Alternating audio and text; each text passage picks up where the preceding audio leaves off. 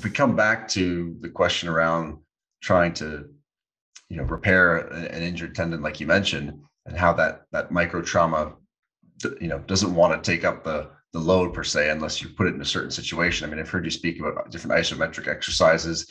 Is this where performance staff and rehabilitation staff should be focusing on when we're thinking about that return to play?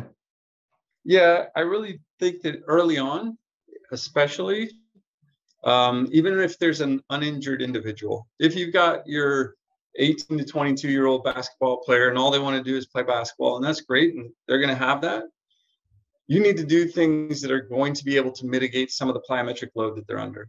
So they're going to have Achilles, they're going to have patellar tendon, they're going to have jumper's knee, they're going to have these issues that are going to arise because they're going to get these micro traumas or these little bit of things where the tissue doesn't perform as well. Okay, and once the tissue doesn't perform as well, if it's weaker, well, the strong part is going to get all of the load. And we just had a paper come out.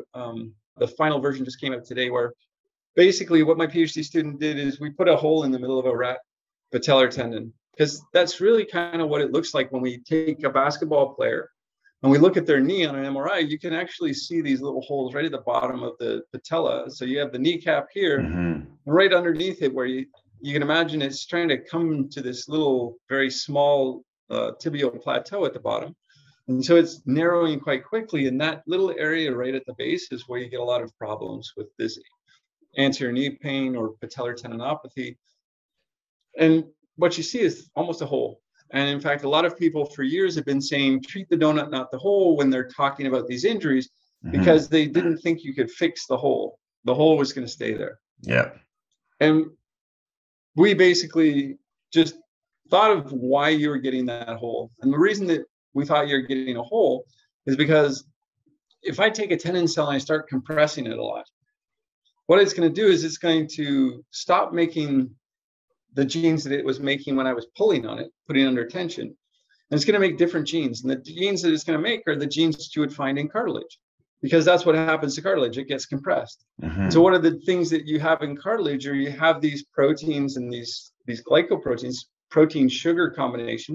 And what they do is they hold water, because if you're getting compressed, you want to have some water in there so that it basically decreases the compression.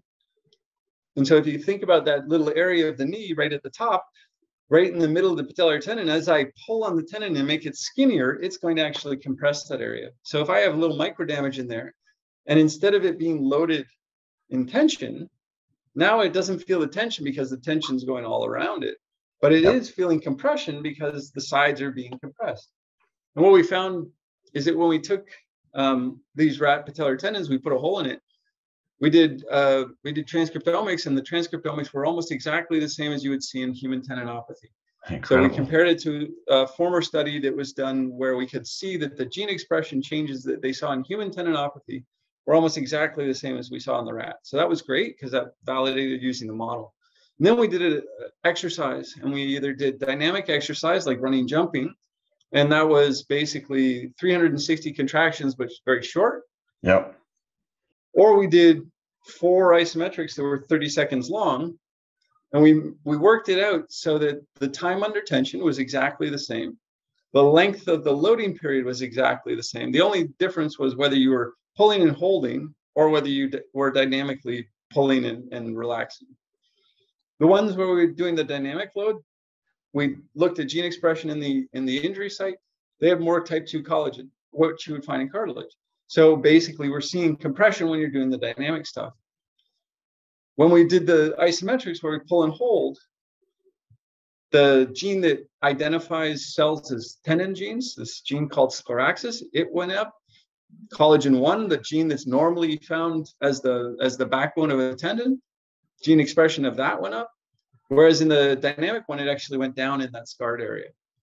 And so what this tells us is that if I've got somebody who's always doing dynamic loading, and I know that if I looked at an MRI, I would see signs of degradation or signs of abnormalities within the tendon, within the matrix, what I'm going to do is I'm going to add some isometric exercises. And right now, what we're suggesting is this program of 4 times 30 seconds if you've got a known injury. So I would basically do an overcoming isometric.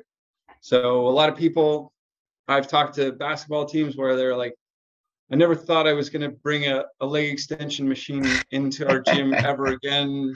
And dust it off. Yeah, because they were all about functional movement for so long now, but injury rate was continuing to go up. Now they brought in the leg extension. So now you're going to put the pin at the bottom. You're just going to try and do a leg extension. You're going to extend, hold it for 30 seconds. Going to relax for 2 minutes. You're going to do that 4 times. That's if you've got a known problem. Mm-hmm. If you're trying to do something that's going to prevent injury, I'm going to go out, have my practice, play my game. Then I'm going to come back in and I'm going to do an isometric, one of those extension isometrics on both knees, 30-second hold, bang, I'm going to do that. And what we find is people recover faster after the game because it seems to be helpful for both the tendon and the muscle.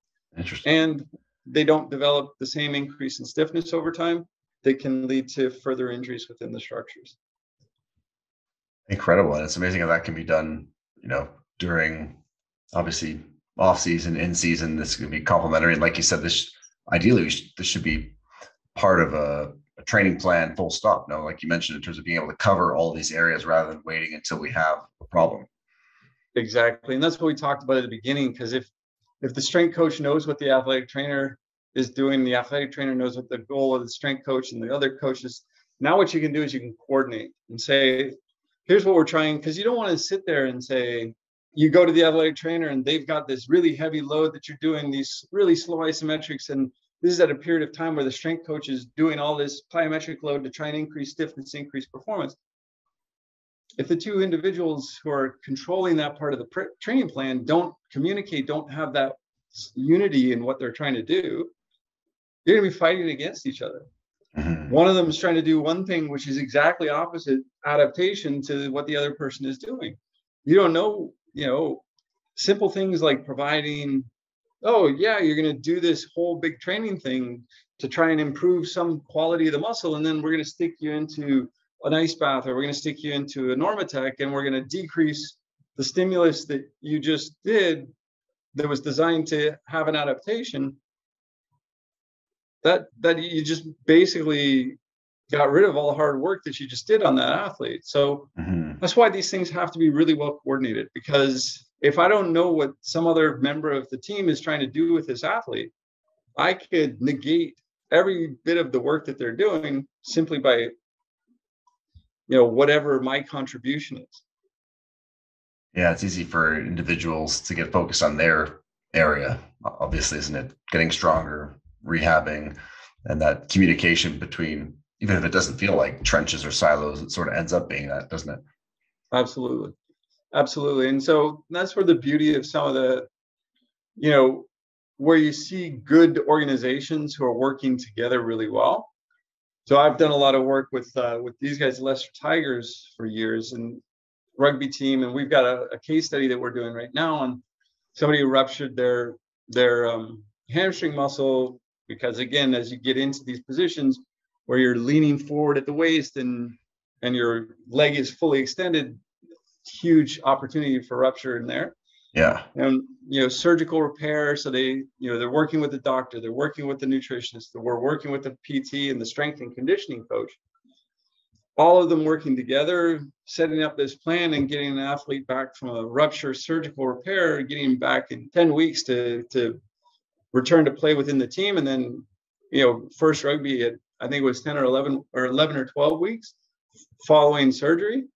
And it's not just somebody who's going to kind of run around in the background, scored a try on the first 2 games.